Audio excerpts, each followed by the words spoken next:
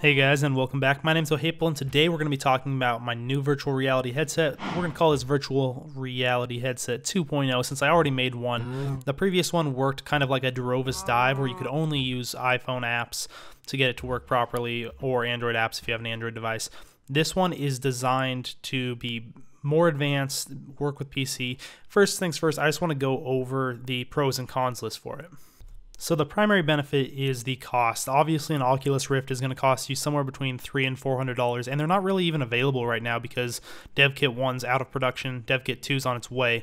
So this has the benefits of being cheaper by far. This will cost you $15 to $50 depending on how you can source your parts and programs. The next benefit, which is over things like the Durovis Dive in my previous version, this can be used to play most Oculus Rift games, basically anything that allows mouse control, and almost any PC game. Like I said, I can play 7 Days to Die, Minecraft, Halo, Call of Duty, pretty much sky's the limit. Skyrim, any of that stuff's good. And lastly, you can use it like an NVIDIA Shield. You can actually use this to play your PC games in a different room. If you have a wireless Xbox 360 controller hooked up to your PC, you can't take advantage of the head tracking in this case, but you will be able to play 3D games. You'll be able to play Skyrim in 3D in another room using a joystick controller. And that's kind of a fun use of it as well, even though that's not a strict virtual reality usage. Now on to the cons. First, this is not easy to set up if you're not technically minded. If you don't have experience setting up a lot of different programs and maybe doing soldering of LEDs, stuff like that, this is not just super easy for somebody who's not technically minded to do. Keep that in mind. Second of all, it uses mouse control for your head tracking, or joystick control if you'd like to do that instead. But in any case, this isn't a true head tracking like Oculus Rift uses, so when you go in to play Oculus Rift games, you won't get that head-body separation like you might with the Oculus Rift. Instead, you just are using your head to control the mouse to look. Next up is that you get about 10 milliseconds of screen lag when you use this method. And that doesn't seem like a big deal. That's pretty on par with a lot of big screen TVs, but it is less than ideal for Twitch shooters like Call of Duty, and also is less than ideal for true virtual reality scenarios. This may increase some motion sickness for some people because it doesn't feel quite as natural as it should because you got about a tenth of a second behind. I will show you kind of an example of this lag here in a little bit. It's not very extreme. And lastly, the cap LED setup that we're using only allows you to get about 20 degrees of vertical upwards looking. So that's just because of the physical limitations of the LED model. You will cover up the top LED by looking up much past that. And that means if you do look more than 20 or 30 degrees up, it'll cut off and it might get a little glitch in your game real quick. So that's obviously not ideal, and it does take you out of the virtual reality experience from time to time. So here's what it actually looks like. It looks very similar to most other homemade VR products. We have the interior compartment with the lenses, a place for the phone to slide in, which is usually where a display would go. We have 3 LEDs, top and the 2 bottom sides, which you can see me flip on here, connected to 2 AA's and a switch. That's a very simple circuit. If you don't have any soldering experience, that's not hard to do. We use foam board to create the main body of this, elastic to hold the phone in place, and elastic to hold it on your head. These lenses you see are from a pair of binoculars that I got for $3 at a thrift store, but they were good quality binoculars. So those are great lenses that allow a great deal of magnification. So the focal length is only 2 or 3 inches, I believe. I used rubber foam tape to help pad it against my face and glued it all together with hot glue. This is very easy to construct just from a construction point of view. You're just cutting out foam board, hot gluing it together. You just need to make sure that you have your dimensions all measured correctly so you get the proper focal length and so that it fits comfortably on your head. If you have any questions about the actual construction of the headset, feel free to leave them in the comments down below. But like I said, it's very, very simple. You're essentially just making a box out of foam board. You just have to make sure that it's all to the right dimensions, gluing some LEDs on there that are wired in a simple circuit, wiring each LED in parallel, and that's about it. Now on screen is the software that I use to actually do the head tracking. This is called FreeTrack No IR. It's detecting those 3 LEDs, and then you see the face in the top left. That's where it thinks the face is pointed. So you can see that it tracks quite nicely. Using the LED model works great for this. Usually you would mount these to a baseball cap and not have a headset on, but it works just as fine in this application as well. I should note two things about this. This program does default to face tracking. You can use this without a virtual reality headset and just use your face to control games, but obviously your face is covered up when you have this headset on, so I'm using point tracker, that's what you see on the left, and I've changed the control to mouse, so that actually changes where the mouse pointer goes, rather than using a virtual joystick or something like that. What you see on screen now is a demonstration of the app called Splashtop. You put a Splashtop program on your computer, one on your phone. It works on Android and iOS, and it mirrors your display on your phone.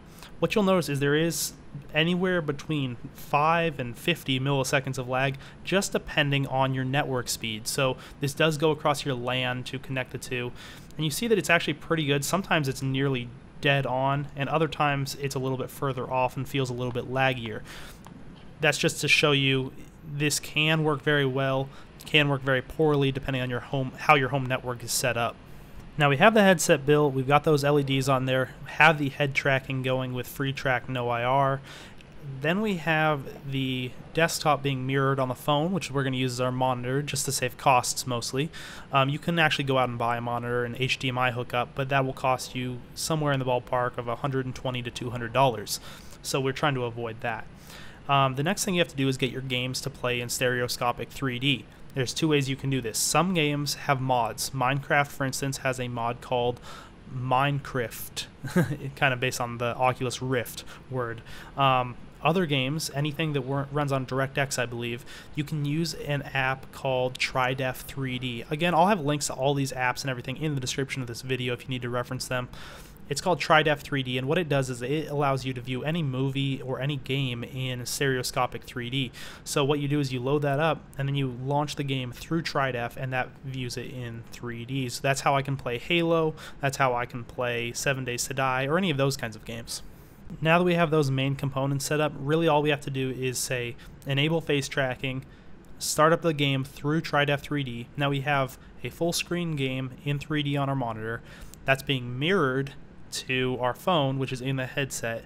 We turn on those LEDs, and the face tracking software is now controlling our mouse. So when we look around in a game, it'll look around, or sorry, when you turn your head, it'll actually look around in the game as well.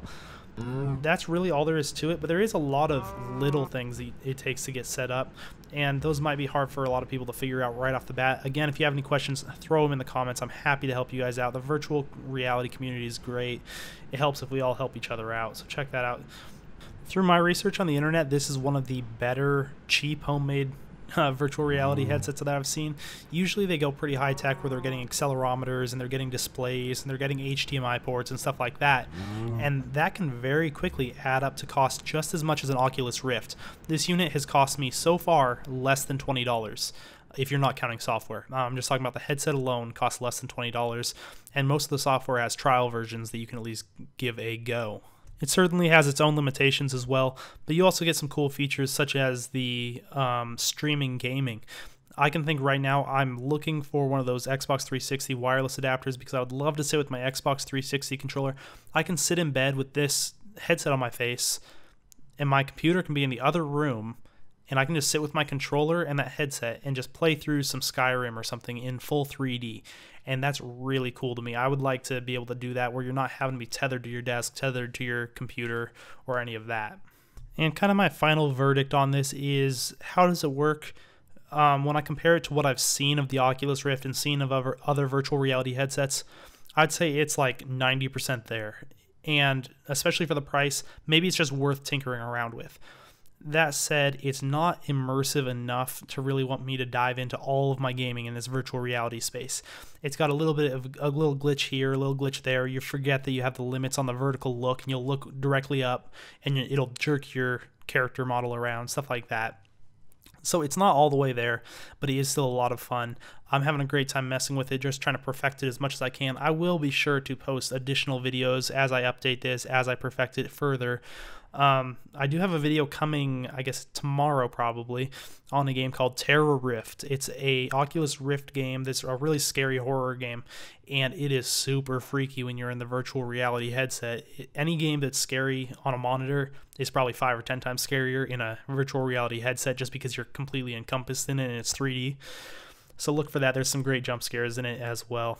And like, favorite, and subscribe if you did enjoy it, and I will talk to you tomorrow.